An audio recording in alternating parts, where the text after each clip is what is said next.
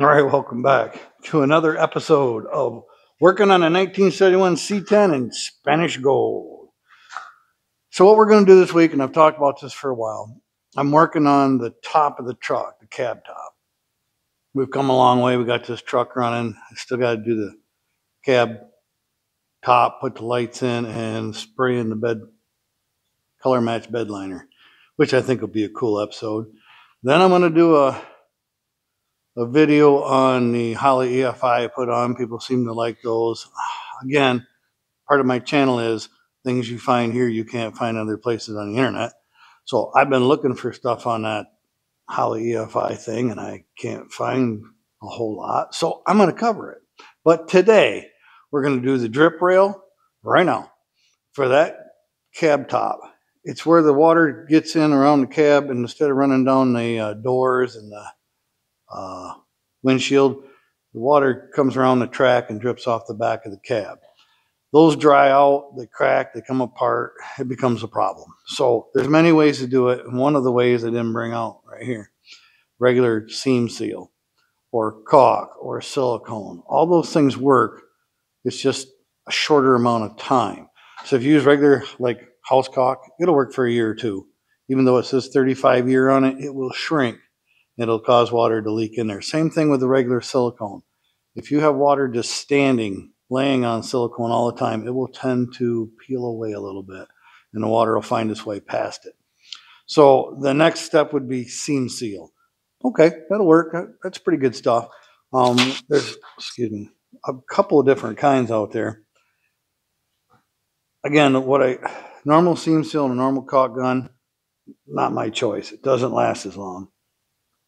Then you can go to like a multi-purpose panel bond and a two-part. It uses this fancy gun right here that costs more than it should for a caulk gun. Anyway, you can use this. It works pretty good. And then they make, like 3M makes a good panel bond. That would last a long time. Then there's heavy bodied seam sealer. If anything, you would go with a self-leveling seam sealer, which is what I've got here. 3M makes this self-leveling seam sealer. It's designed for this, almost this exact thing. It's for when you want to put down some seam sealer and you want it to settle in the low spots and level itself off. So that's what we're going to use today. I think I got one open. We're going to jump right over to the truck as soon as I get this loaded in my gun. If you guys don't want to buy one of these, I get it. I guess that one's not open yet. I understand. It's expensive. But if you want to do a job, all right, I'm going to need scissors for that, right? If you want to do a job on your truck and you're going to paint this because it's in that track, let me grab some scissors and I'll show you how this goes together. If you're going to paint it, go to all that trouble and expense, then it's worth spending a little more on something like this, because if that starts leaking, you're going to have to fix it and repaint it anyway. So it comes right out of the package. This package has one. It's brand new. Usually they come with two. I mean, they're pretty inexpensive. I've got another pack over there. It's not a problem. But this is how this works. Take this top off. And it's got a resealable end on it, which we won't be using. So it doesn't smell like anything. And you just put these, wait a minute, you gotta have that. You put these mixer tips on them. And they do exactly that. They mix it. It just goes through a churning. I don't know if you can see in there to see that. This one's colored. There's little tiny passageways in there, and it goes through back and forth through them all until it comes out mixed. Now I always like waste the first little bit that comes out, but that's it. That's all there is to it. Pretty simple. Sometimes there's a large one and a small one. In this particular case, and that's why this gun is made with a large and small. Large and small side. Not important on this one, it's even. But you'll find some of them do that. Just depends on like your epoxies. And then that's all there is to it. It's just a caulk gun. And let's see if we can see that going through there. That'd be kind of neat. As it mixes, you'll see it come out of this. It's the same color basically. I don't think you can, you can see how it's filling up. Then as we go farther, it'll just stir it. All right, I'll set this down and we'll get over to the truck, get you set up where you can see me. And you only get one shot at this, one try, one attempt, just like a lot of things in life with these cars and trucks. You don't get multiple tries. This is kind of your shop tour for the day. That's all you're going to get. Just a short one. If you look real quick, you can see all my junk. Now, I haven't done this yet, but I'm going to set you way up high, tilt you kind of forward, and hopefully you're going to be able to see pretty good. I'll get you readjusted when I get up there in the truck if I can reach. Can you see it? Looks like you can see it. I'm doing the best I can. Hey, that turned out all right. Just like I knew what I was doing. No, it was luck. I mean, jump up in the back. No, I don't want to do that. And I don't have my steps ready. We're going to start right in here. We come right around this side and keep going right around that side. The reason we do this, I have started them in the middle and worked your way out. There's a small problem with that. It will set up a little bit before you get back to the other side. And it just, you can notice it's all. It's not bad. But you can see a little overlap when you do that. So we're going to start right over here on this side. Now, when you start on this end, realize it's going to run that way. So be prepared for a small drip. GM, believe it or not, had a small drip on theirs right from the factory. Seen them that way. I usually put a little more than I probably should. But I don't want it to leak. Is more better?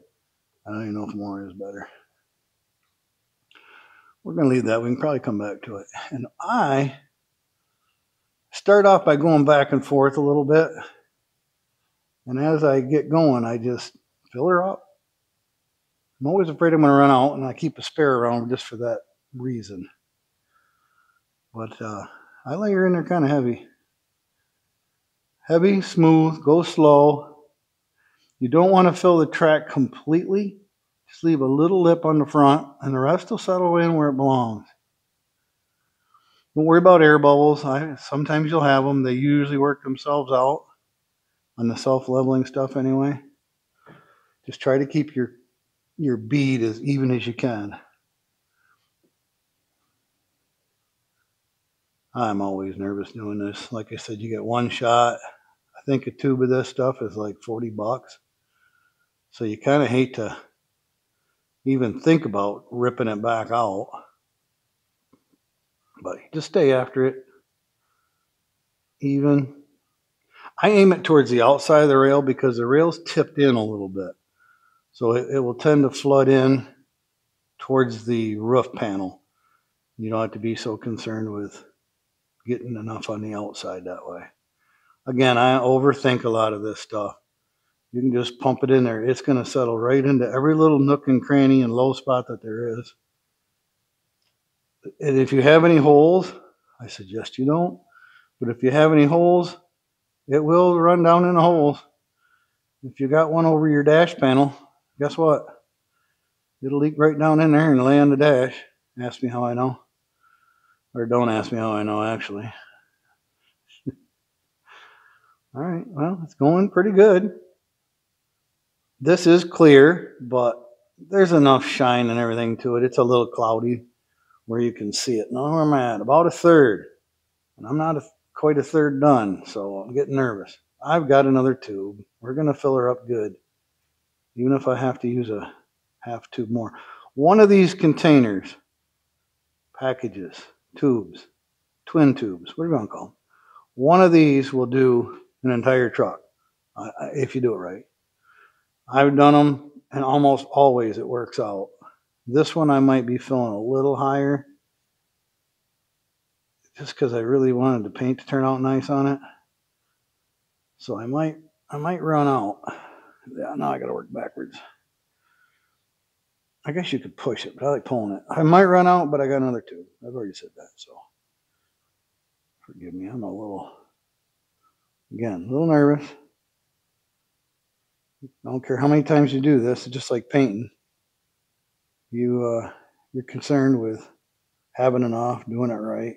Going over the front. That's not good. Twice. It's all right. Got covers for that reason. Just Just keep working it. Now the front's a little wider. I forgot about this. So you will have to kind of go back and forth, kind of like you're stitching. I mean, it'll probably settle, but that's how I like to do it. And all right, here we go. It's not comfortable. Oh, I'm not that smooth today. Why? I think I can get away with it. We're gonna jump ahead.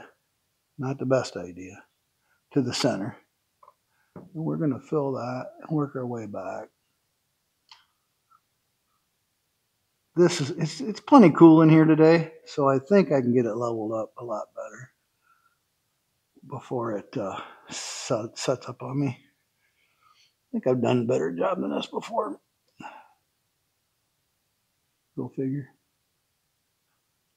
It really doesn't take a lot to seal this. I just like it filled a little bit more than a little flat bead on the bottom.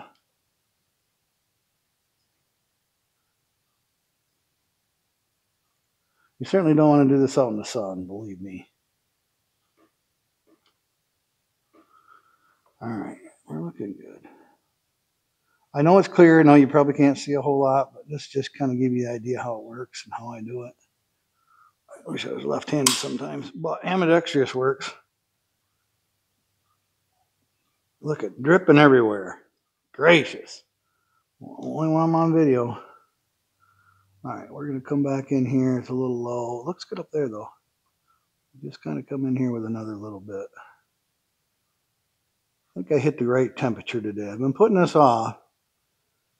I like it between 60 and 65-ish. And this stuff will settle right down nice. It doesn't cure up fast. And you won't get seams where you start and stop. Ideally you wouldn't start and stop, but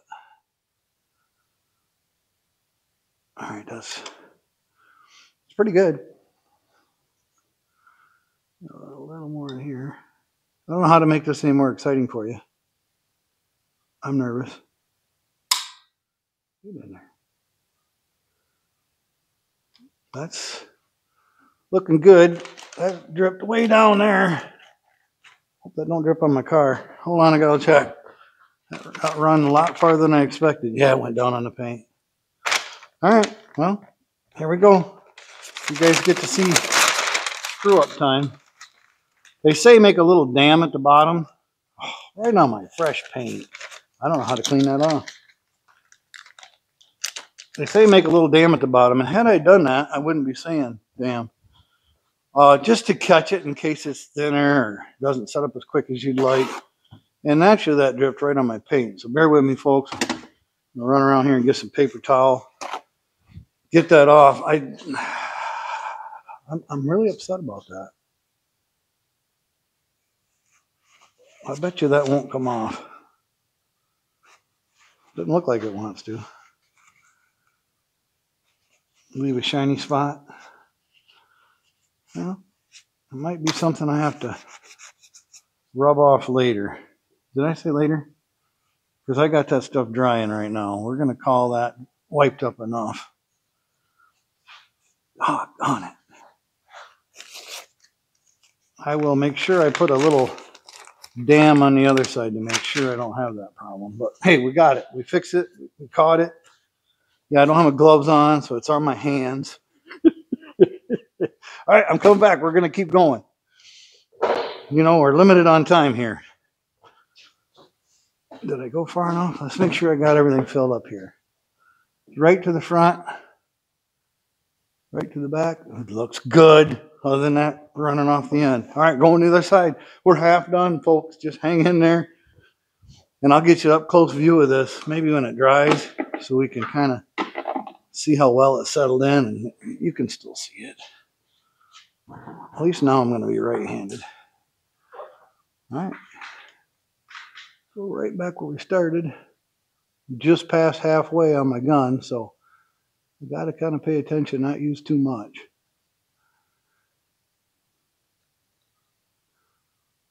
I'm going right in front of the welt, which is where the roof is welded to the front. And that's pretty much where it's going to leak, if it's going to leak.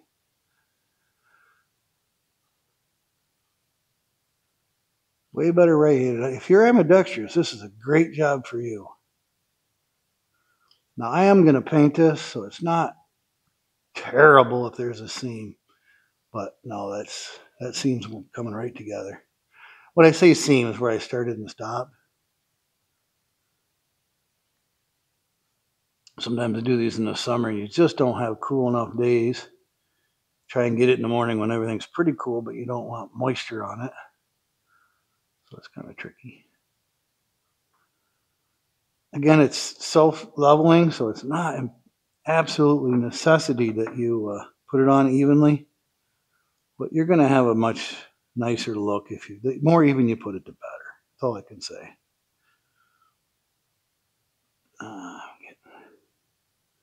Getting nervous I'm going to run out, and I know I'm not going to run out. Relax.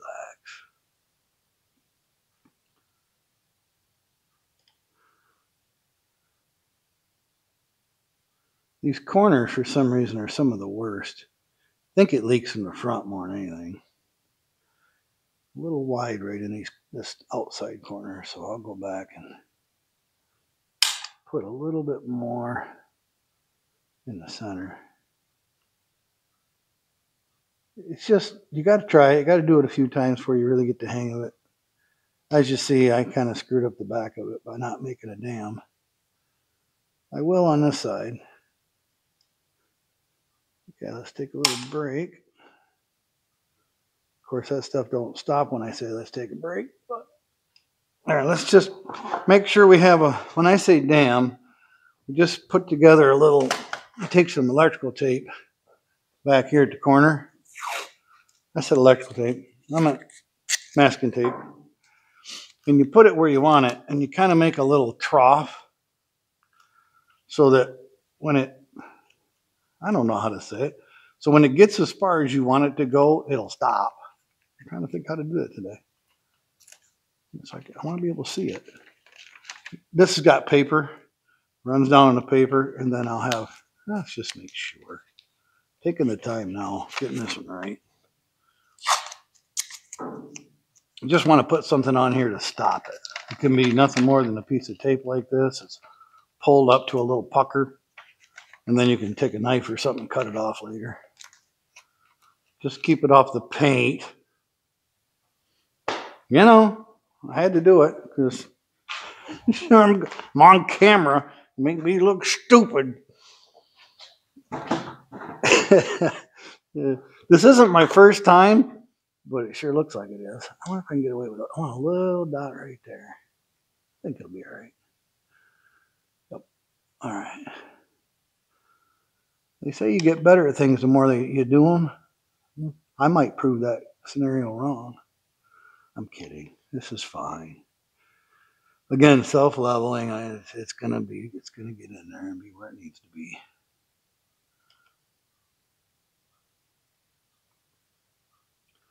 I think we're gonna make it.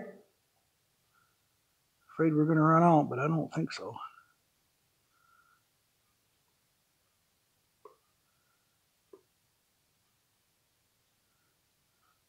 You notice I'm not talking. I'm nervous.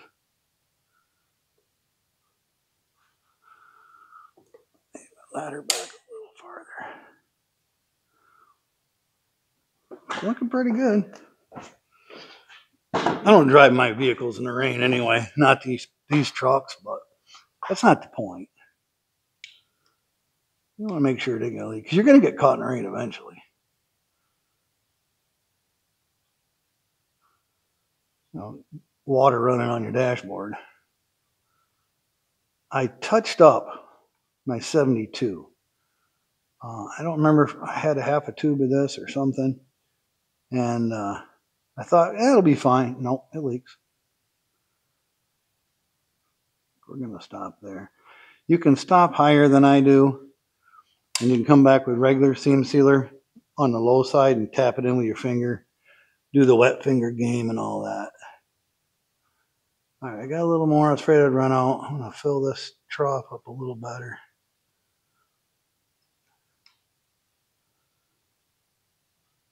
And if I have a little tiny bit left over, I'm going to use it on the bottom of my box. I want to seal some things in there. That looks really good. Oh yeah. Let's see if I can get you up there to see it here in a minute. It's looking good though. And we're going to paint over this too. When it all dries and we get the rest of that done. Well, forgive me. I'm going to jump right in the box. Empty that little bit out the front where it folds. There's a seam there, and I just soon water not get in there. And this self-leveling seam sealer will run right down in that crack really good for me. So being that I got it out, might as well fill this up. I know you can't see, just hang on. You know what I'm doing, right? Right in the front of that box, where the floor meets the front panel. Get that filled in nicely all the way across. That's where all your water goes. And there is drain holes at the corners. So it's designed for that water to run along the front of that track.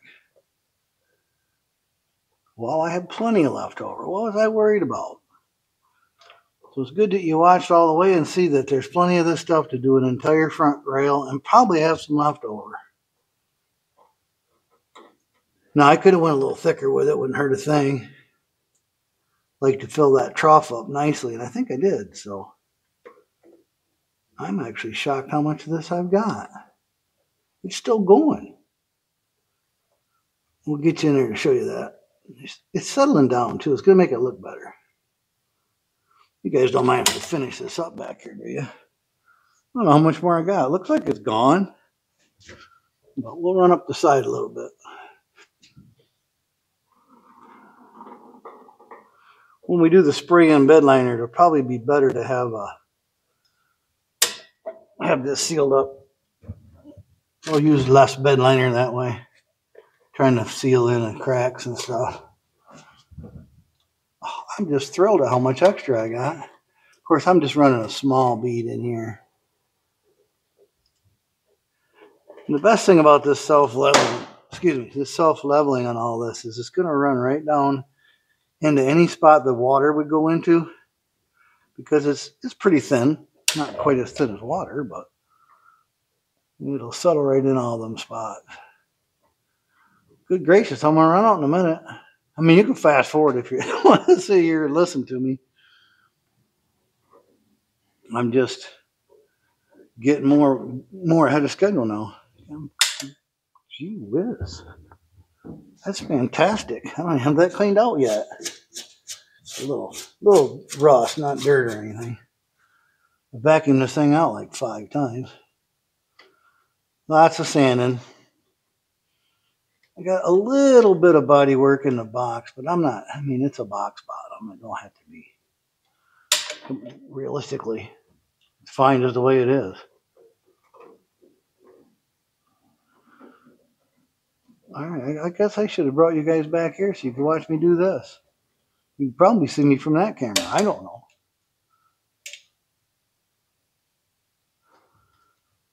How can there be any left in there? Hang in there. I'll do a little over here. I mean, when you pay $40 for a tube of this stuff, you don't want to waste any little bit. So you got to understand.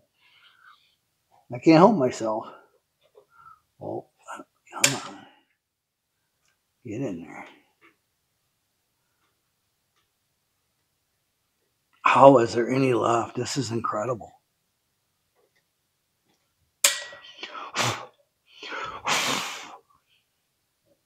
Just making sure it's blowing out.